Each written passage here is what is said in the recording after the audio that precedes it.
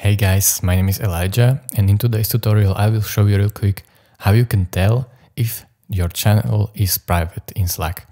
So let's say, as you can see, all of these channels have this hash icon, hashtag, and that means that they are not private, they are public actually. So anybody can see them in this Slack workspace.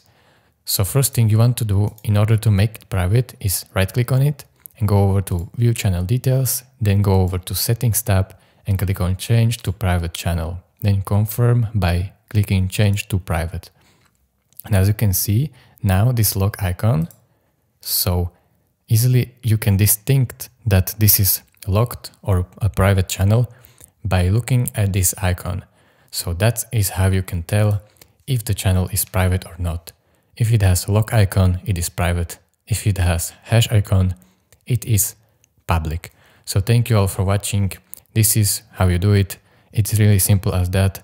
If you want to see another tutorial, just write me down in the comments what you want to see next, and any questions as well, write me down in the comment. If you like this video, click the like button, and if it was helpful to you, consider subscribing, and see you next time. Bye.